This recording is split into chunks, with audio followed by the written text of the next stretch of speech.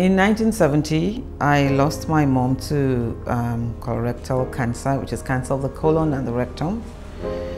At that time, cancer wasn't something people used to talk about. It was more like a taboo. And she was flown abroad. She died in England, and her body came back. We thought we had seen the end of that, not until 1995 when I lost my father to cancer of the stomach. And it was very devastating because, yes, as a child at that time, I didn't really know much about cancer, but when it happened to my father, it was very traumatic, you know. And that was how I started care organization Public Enlightenment, C.O.Pe, in 1995. Dear Mommy, I hope you are getting well. Hope you will like to come back before the end of January 1970. Please, Mommy, may God cure your sickness. Amen. We all missed you at the Christmas time and the New Year. Please help me to thank the doctors and the nurses who are taking care of you. I am your daughter, C.O.Pe. I wrote these letters when I was 7 years old. They were addressed to my dying mom, stricken by cancer. The memory is still fresh today. I also remember the letters my dad and siblings wrote. As you might have seen, both Bayo and Ebun are now back home with us. But in spite of all this, my home cannot be what it used to be without you. The light. ID, darling, I cannot describe or express in words how much I miss you. You know very well in your heart of hearts that you are the only true love in my heart. We're praying hard that the Almighty God may not only give you the strength to write, but that you shall come back to me as soon as possible. Life is so dull without you.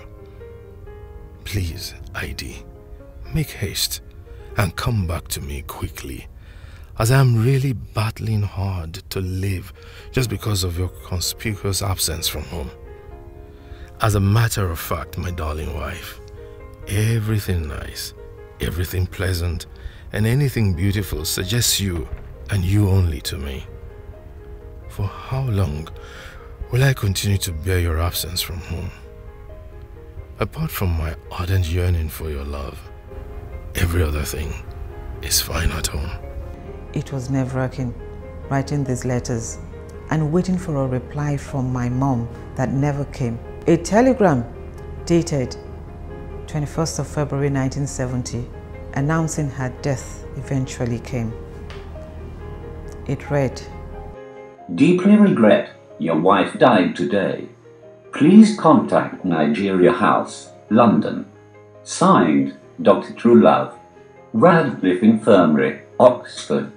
Many years later, I also lost my dad to cancer. I have walked in their shoes. I feel the pain of those who have a loved one diagnosed with cancer or lost a loved one to it. That is why I'm passionate about C.O.Pe and my determination to bring hope.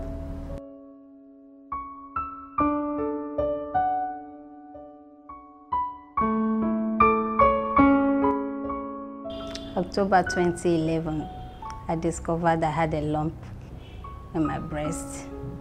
So that took me to the hospital and it was analyzed to be breast cancer. Sometime in June 2013, I did a personal examination of my two breasts. So I noticed there was a lump in the left breast. So I told my husband. I said, let me see. So when she opened it, I touched the place. It was very hard. I asked her, is it paining you? She said no.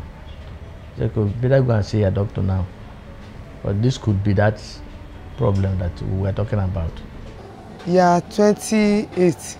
When I was in church, the pastor church bá sọ pé gbogbo àwọn obìnrin tó wà ní church nǹkan kan lọ fún test ní headquarter Òyìnbó kan lọ wò bóyá kókó wà àbí kan fọwọ́ kan ibi ọyàn wọn. Mo ti fi ọwọ́ wo ibi ọyàn mi nìyẹn. ní bá wá rí pé kókó kan wà ńbẹ̀ ó kéré so bá ṣàṣáré lọ sọ́dọ̀ nọ́ọ̀sì kan ládùúgbò nọ́ọ̀sì bá ní kí n lọ sí General Hospital Èkó. When they checked, initially they couldn't conclude what the lump was actually, if it was cancerous or not. So I had to undergo a series of tests before the final test showed that it was cancerous. Then I didn't know the hospital to go to, so I visited many hospitals. But in the end, somebody said I should go to Louvre. So when I got there, I saw a doctor. He sent me to go and do a breast scan, which I did.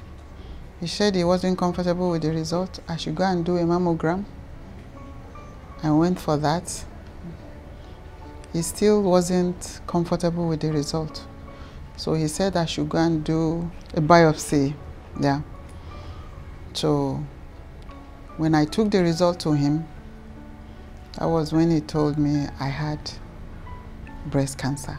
Test ò tẹ̀ ṣe jáde, wọ́n ṣáà ní kí n wálé ní, wọ́n á fún mi lọ́sẹ̀ mẹ́rin.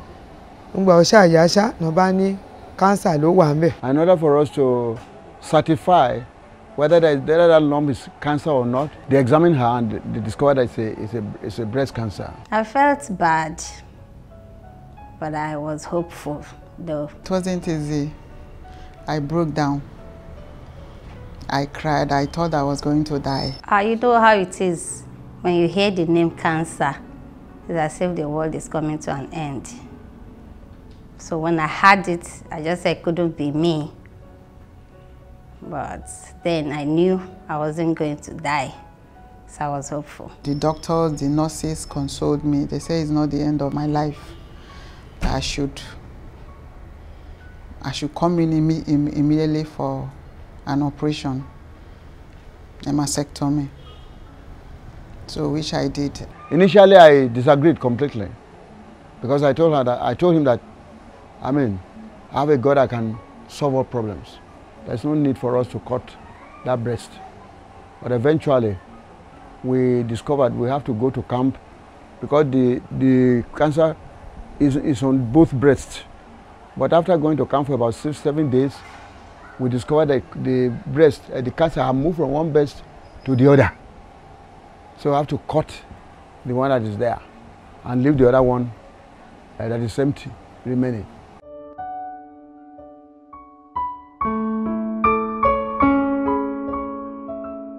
It has not been easy for us, and being a pensioner that I am now, it's not easy for me at all. Every time she goes to the hospital, every time she goes for treatment, every time she goes for radiotherapy, and so on, and we've just been managing life to make sure that we do these things.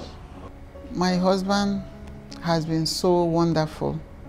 Right from day one, he has been so supportive, financially, spiritually, and otherwise. The time of the diagnosis, I was into a relationship, and after the surgery and everything, the relationship ended. I heard stories of men running away from their house, from their wives when they have breast cancer. It pained me to the marrow because why husbands are supposed to be the support of wives. They are supposed to be there when they need them at that critical period. Nothing like a loss of love or loss of anything. It's just that occasionally you may not feel very happy as a human being. But most times, thank God that we have had our children when they came without any problem. So there's no problem at all. We're coping with life. Màá kọ́kọ́ bì ọkọ mi láti máa tẹ̀lé mi, òun ló ń gbé mi wọnú mọ́tò, òun ló máa dì mí mú títí máa fi délé. Nípa yẹn gan ẹni tó bá ní ẹni tó lè gbára tì, ìgbà yẹn gan ni cancer máa ń tètè ń pààyàn jù. Support tí ọkọ mi fún mi níbi chemotherapy yẹn, òun ló jẹ́ kí n wà ní àyè. Because that thing is very painful, and if you really love your wife, you will know that that pains should be part of you. The two of you should bear the pains of it. And that was what I did for my wife. And I give God the glory because all the places we went to, we did a lot of running, and we thank God that today she's sound.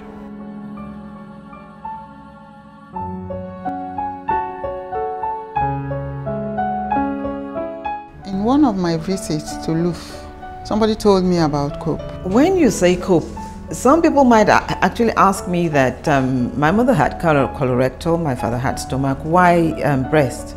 I had a scare. That was why I started breast. I had a scare. It made me realize that there are just 3 parts that cannot be cancerous, and I was lectured by the doctor. When I came back was when I realized that a lot of people, even my friends, didn't know what breast cancer was at that time. And some people still don't know what breast cancer is. So I thought to myself that I could start something, you know, the enlightenment campaign, let people know more about it. So I got a few friends together to talk about it, you know. We came together and that was how we started C.O.Pe. C.O.Pe has been so supportive. They had given me the upliftments that my spirit actually needed.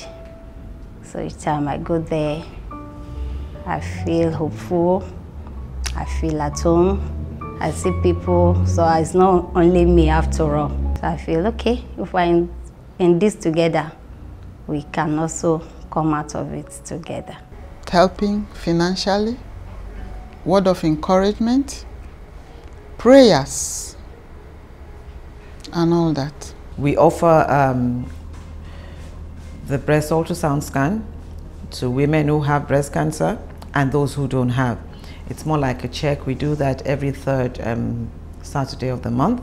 We also offer support group. We have breast cancer survivors who come here. We give them the necessary tools to survive. Then On nutrition, people come, you know, to tell us what and what not to eat. In terms of exercise, people come in to assist us, tell us the type of exercise to do. We also offer to them financial assistance when we have it. And what people used to buy 100,000, 70,000, C.O.Pe gave it to me free of charge. And the bra we use is not something you see in the open market. It was C.O.Pe that I saw that. Here, you have the breast foam and the bra. This is the prosthetic bra. All you need to do is, whatever side of the breast that has been removed, you just insert this into the side that has been affected, that has been removed. You just insert the foam, breast foam into it, and then you're good to go. And if it's this side, you can see that the breast looks more like a breast. Those who don't know a place like C.O.Pe, they get their bras from abroad. And I don't think it would have been easier for me to do that if I had not been a member. Because what discourages a lot of women from having a mastectomy done is the fact that they feel they're going to be less of a woman. There's nothing there. They can't put on their bras and feel comfortable. So we now decided to go into offering them the bras, wigs, all the tools that they need to regain their self-confidence. I don't think I would have gotten the kind of encouragement I got in C.O.Pe, because aside from C.O.Pe, no other person had given me such till now. If an organization like C.O.Pe wasn't there, I don't think I would have gone far. Probably I would have felt even bad, more bad than I had been. And when it comes to finance, C.O.Pe has been so wonderful in so many ways.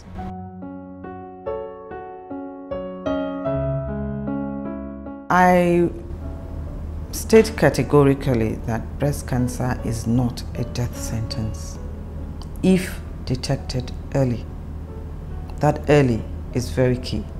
Those who have not been diagnosed, I'll advise them to always go for regular checkup. Which we run to C.O.Pe, because C.O.Pe has a lot of way to assist cancer survivors. So for me, and for quite a lot of other people, breast cancer is not a death sentence.